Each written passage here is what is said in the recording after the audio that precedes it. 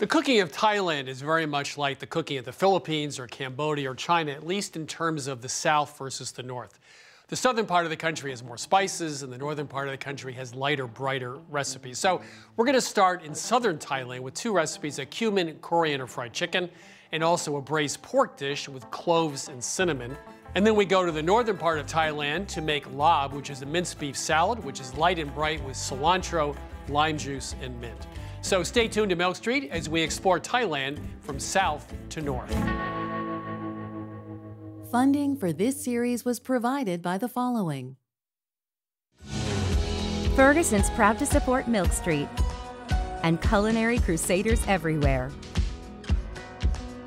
For more information on our extensive collection of kitchen products, we're on the web at fergusonshowrooms.com. For 25 years, Consumer Cellular's goal has been to provide wireless service that helps people communicate and connect. We offer a variety of no-contract plans, and our U.S.-based customer service team can help find one that fits you. To learn more, visit consumercellular.tv. Since 1899, my family shared our passion for everything that goes into our Mutti 100% Italian tomatoes.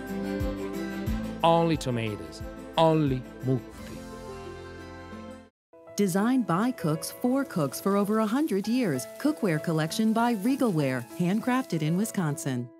The AccuSharp Knife and Tool Sharpener, designed to safely sharpen knives in seconds. AccuSharp, keep your edge.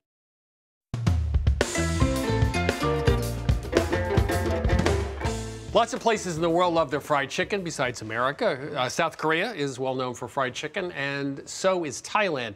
It's interesting that in the southern part of Thailand, like the southern part of the Philippines, there are a lot more spices.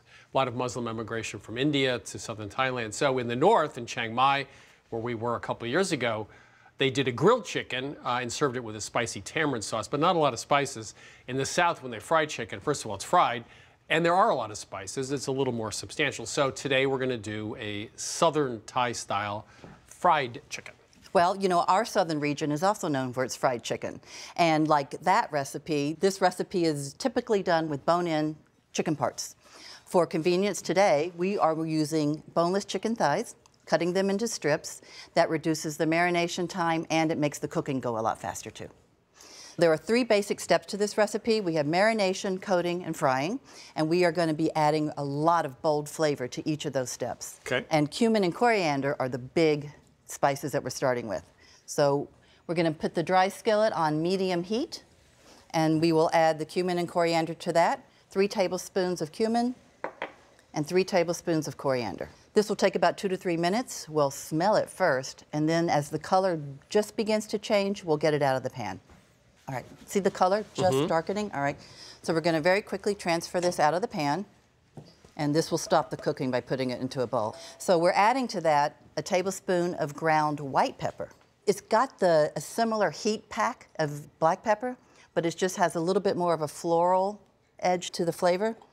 It's cleaner. It's cleaner. Yeah. Yes, it's very distinctive actually. We will set that aside until we're ready to use it. Now we're going to go on and make the liquid portion of our marinade. We're starting with 1 egg white. What the egg white does in the marinade is really interesting. It doesn't do anything to the chicken while it's marinating, but it helps the coating adhere when we do that later. We have a 1/4 cup of fish sauce and a 1/4 cup of water. The water sort of tempers the saltiness of the fish sauce, and it also gives us a little bit more marinade to work with. Okay, so I'm going to whisk that together just to loosen up the egg white. And then we're adding 2 serrano chilies, which have been chopped, all the seeds, well, not all the seeds, some of the seeds left in. You can leave in as many as you like, obviously. And this is an entire bunch of cilantro that's also been chopped. Now we're going to go back to our spice mixture that we just made and take 3 tablespoons of this and add it in. So you can see it's not a very wet marinade, it's more concentrated in flavor. So what we have here is 2 pounds of boneless, skinless chicken thighs. Each thigh was cut into 3 strips, and that helps them to absorb the marinade quicker, and they're going to cook faster too. So we're going to cover this and let it refrigerate for 30 minutes to 60 minutes. Here's something to note. You don't want to marinate this more than an hour in advance of when you cook it, because it is a very salty marinade and it can actually cause the chicken to get a little too salty. So while our chicken marinades, we're going to make a homemade sweet chili sauce. You could certainly buy this, but it's really great to make it. It's so easy. And it's nice to know what's in your sauces. We have a cup of white vinegar. You can see how simple this is. Okay. Half a cup of white sugar and a 1/4 teaspoon salt. So we're going to bring this to a boil. We'll stir until the sugar's dissolved. And then once it's boiling, we're going to let it go for 10 to 12 minutes to reduce down to about 3/4 of a cup. That will thicken the texture a little bit. So this has been boiling for about 12 minutes, and the texture's a little bit thicker. We're going to take this off the heat now and add the 3 tablespoons of chili garlic sauce. Okay, our dipping sauce is ready, and we are almost ready to coat the chicken and fry it. So our chicken marinated for 30 minutes. It absorbed all that intense flavor. We drained the extra marinade off, and we are now going to scrape off a little bit of the cilantro before we dredge it. Now, moving on to the dredge for a moment, we have 2 cups of cornstarch, and we're going to add 2 entire tablespoons of the white pepper. And we also have 2 teaspoons of salt. So the chicken has flavor inside from the marinade. It's going to have flavor on the outside as well. So we just need to scrape off this excess cilantro because we want the cornstarch to adhere completely around the chicken. We're going to do 1/3 of the chicken at a time.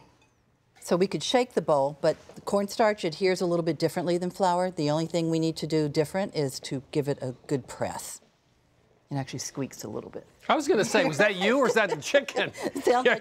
Bianca's starting to squeak. I'm a little concerned. It could be the shoes, but no, it's the cornstarch. All right, so shake it off lightly and put it right on the rack. That looks very promising. Doesn't it? It does. The flavor is just outrageous. There we go. And then you just go and do the same thing with the next third. It's been sitting about 15 to 20 minutes, so the coating has a chance to dry out a little bit, which will make it extra crispy. Okay. We are using 2 quarts of peanut oil, just reached 350, and that is where we want it for frying. 351. 351. Well, if you take the thermometer out at 350, that's where it is. Okay. All right, and like the dredging, we're going to fry 1/3 at a time. The reason for doing this is you don't want to overcrowd the pot for obvious reasons. You want these to get a nice crispy coating all the way around.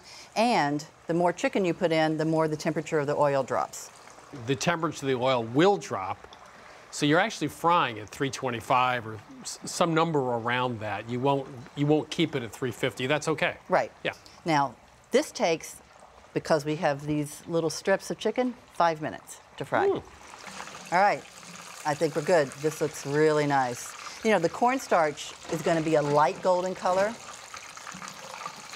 It doesn't get as deep dark brown. You don't need it to. The texture, though, is exceptionally crispy. So these are done. So we had flavor in the marinade, flavor in the coating, and now our third level of flavor is we're going to take that spice mixture that we reserved from the marinade and sprinkle it over while hot. And you want to use about 1/3 of that because we have 1/3 of the chicken, and then we'll use the rest for the other chicken. So one of the things we like to do here at Milk Street is add flavor at different times in a recipe. At the beginning, the marinade course, which included the spice mixture. We fried it.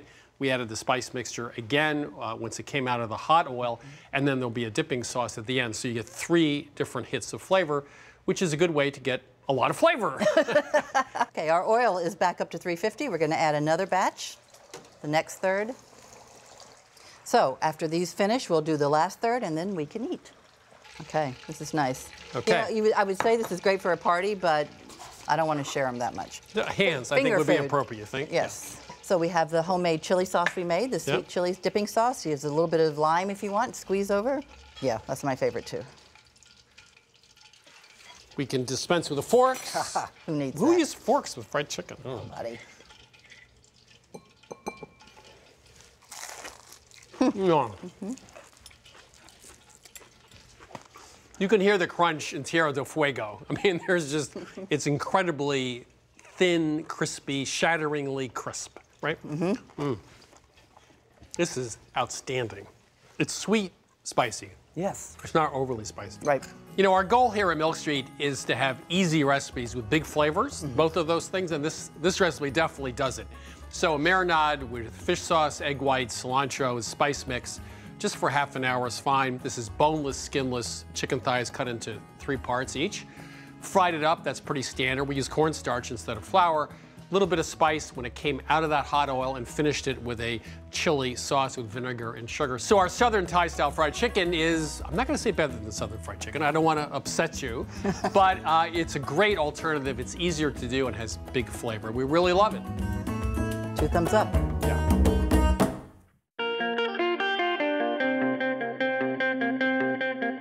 I'm sure that most of you have had this spicy minced beef salad called Larb. It's from Laos, it's from northern Thailand. Also, the Hmong people in North Vietnam also enjoy it. It's very simple to do, and we thought, well, why not do it here at Milk Street, right? It makes a lot of sense. So, take it away. Yeah, it's seriously a super easy salad, and it's my kind of salad because it's mostly beef. But it is really, really freshened up with a couple different adjustments that we made to the recipe. We switched out what rice we use for this topping called khao kua.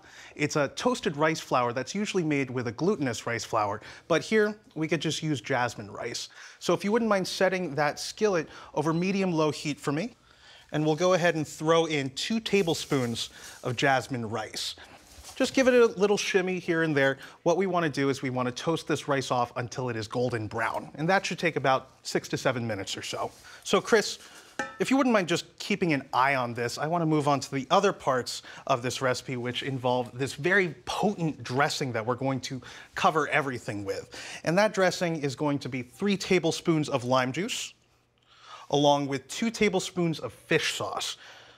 And that's going to offer a really fantastic savoriness to this dressing. We're also throwing in half a teaspoon of cracked black pepper, 1 teaspoon of salt, and finally, 1 teaspoon of sugar. And that balance of salty and sweet makes this dish really pop in a unique way. So we're going to whisk that to ensure that all of the salt and the sugar dissolves. How's that rice looking? White? Be patient. It's going to take a little bit of time. I didn't say I was leaving. I said, you asked me how I was doing. What? So this dressing is all set. We'll take a closer look at this later on. The next part of this involves our aromatics. Here we have 2 shallots. Contrary to what they do in northern Thailand, we actually mellow out all of our aromatics in that dressing. So the acid that's in that dressing is going to break down some of that aggression that a lot of the shallot as well as the pepper have when they're raw. So now that I have this shallot peeled, one thing I'll do is I'll just cut off side of this so that way I have a flat surface and that won't roll around on me nearly as much. But we'll thinly slice these into rings, and we'll do the same with the other shallot. So Chris, now that we have all of our shallots thinly sliced, we're going to do the same thing with our Fresno chili. Just be sure to cut off the stem first, and then you could go ahead and slice them down into those thin rings. Now, if you are sensitive to heat, you should definitely cut out the seeds as well as the membrane on the inside, because that's where all the heat lies. But otherwise, we're gonna leave them in, and I'm gonna leave them in today. I thought you were gonna say, if you're sensitive to heat, don't eat this, don't make this recipe. Have some oatmeal. Now, if you do prefer it spicier for whatever reason, feel free to add in another chili. So now that we have both of those all set, I'm going to throw them directly into the dressing that we made earlier, so that way they could start breaking down a lot of their more pungent, strong flavors. Give that a little stir. Here's a good opportunity to break up some of those shallot rings. So it looks like that rice is really well toasted. So now we could go ahead and transfer that into our mortar over here, so that way we could get it primed to grind down into a powder. We do need to let it cool down before we could do that. Now that we have the rice cooling, if you wouldn't mind cranking the skillet up to medium-high for me, I'm going to toss in 2 teaspoons of a neutral oil. Here we're working with grapeseed oil. Once it shimmers, then we could add in our beef. Now this is a pound of 85% lean ground beef. It's going right on in. And if you wouldn't mind breaking that up for me, we want that broken down into pretty small pieces. While you're breaking that down, I'm going to throw in 1 teaspoon of sugar, as well as half a teaspoon of salt. We're going to continue cooking this beef down until it is fully cooked. And that should take about 4 to 5 minutes. At this point, if you wouldn't mind just throwing it into our bowl with the chili shallot mixture. Okay. Fantastic. And give that a stir. While it's hot, it's still able to take in a lot of the flavor. While you work on that, I'm going to break down the toasted rice that you made earlier using my mortar and pestle. I'm just going to let the pestle do most of the job simply by using gravity to break it down into smaller pieces. And then from here, I could start working with some elbow grease. Now, Chris, we're breaking this down until it's a really coarse powder. We're not looking for something super fine like flour, really something that's going to give us some bites of crunch here and there. And I say you're done. We're just about there. So now that we have that all set, we could go ahead and bring this salad together. We're going to throw in half of this toasted rice powder here. We'll save the rest for topping off later on. Let's add some freshness to the game in the form of 1 cup of mint, as well as 1 cup of cilantro. Now give that a toss for me, Chris. It does look very good, and I bet it tastes even better. Oh, yeah. So now that everything is in here, covered in that dressing, we're going to let that sit for about 5 minutes, just to let those flavors marry. Then we could go ahead and eat. So there is a technique here which you may not have noticed, which is we cook the meat first, and then put the dressing or other ingredients on it. It really tends to keep the meat much more tasty and also doesn't sog it out when it sits in a marinade. It keeps all the flavors clean and fresh. Right. So we'll let this sit for another 5 minutes and then we could eat. All of those flavors have come together. We're going to top this off with the last bit of that toasted rice powder that we created here. Give us that little extra bit of crunch and a little bit of that nuttiness. I'm just gonna scoop these on top of some butter lettuce that we have here. And that's another layer of freshness to this dish. A good crunch. I'll let you pick first. Thank you. Awesome. How's that? Mmm. Mmm. It definitely got heat. Mm-hmm. So straight from Laos in northern Thailand, a spicy minced beef dish called spicy beef salad with mint and cilantro. A few things I really like is using that marinade after cooking, not before, toasting the rice with a little bit of powder, and also some classic ingredients here, fish sauce, shallots, and lime juice. So very easy to make, and you could eat it any night of the week.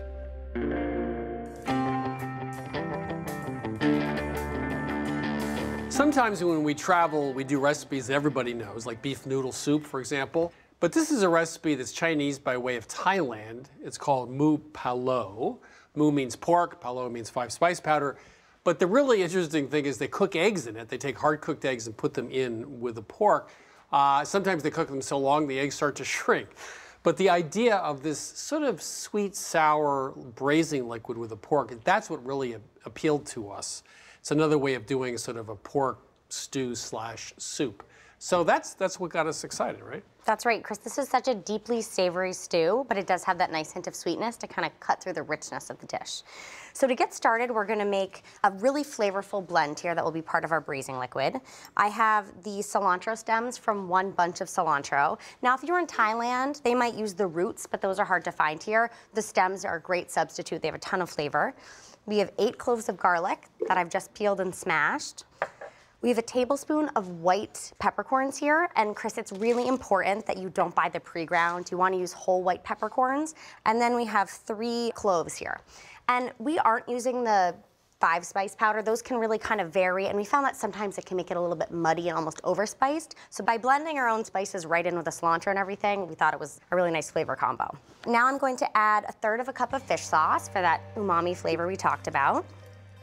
And I have 6 tablespoons of low sodium soy sauce. You don't want to use the full sodium here, it'll be too salty. And 6 tablespoons of water. So it'll just take about 20 seconds to blend this up.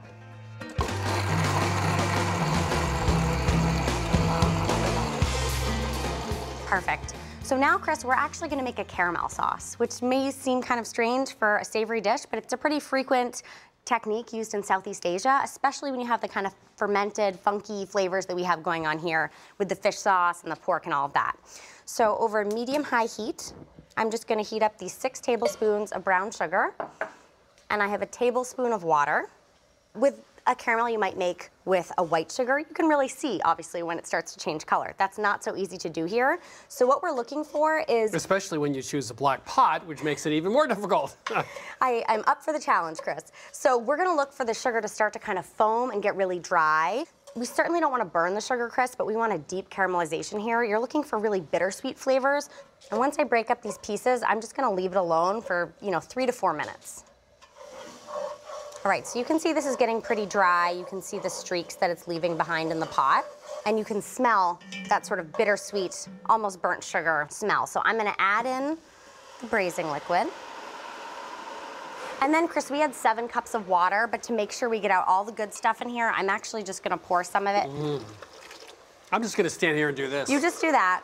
I'm gonna pour some of this in here and swirl it around to make sure I get all of that flavor out of here. Now we have a few more spices to add to the mix. I have 5 pieces of star anise here and 3 small cinnamon sticks. They're about 3 inches each. And now, traditionally, Chris, this is made with pork belly, which you know is quite fatty. Pork shoulder is a little bit more lean. There'll still be some fat at the end to skim, but it has great flavor. It's easier to find, and there's a little bit less fat to deal with at the end. So this is about 4.5 pounds of boneless pork shoulder, and I just cut it into 1.5-inch pieces. Looks like a matcha smoothie. It does. So I'm gonna bring this up to a boil, and then we'll cover it, reduce it to a simmer, and let it go for about 50 minutes. At that point, we're gonna take off the lid, let it reduce down, and in about another 30 minutes, it'll be all done. You want the pork really tender, and if you have a skewer or a fork, it should have no resistance when you try to push it through.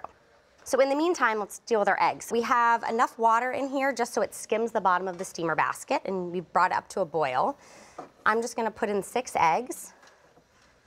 And we'll cover this and let it go for 12 minutes. And then you do want to have an ice water bath at the ready, because at the 12 minutes, we're going to add the eggs. That'll shock them, stop the cooking, and make them easier to peel.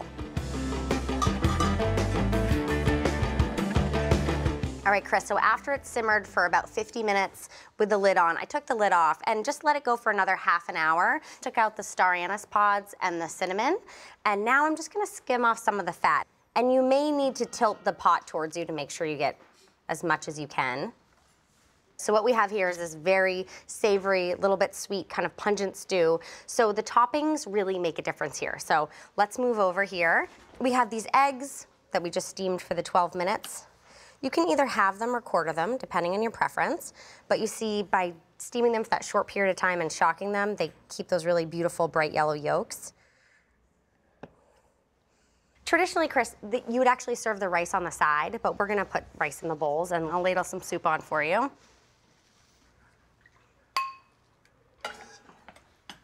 There you are, and then you can top with a handful of cilantro, and the eggs, of course.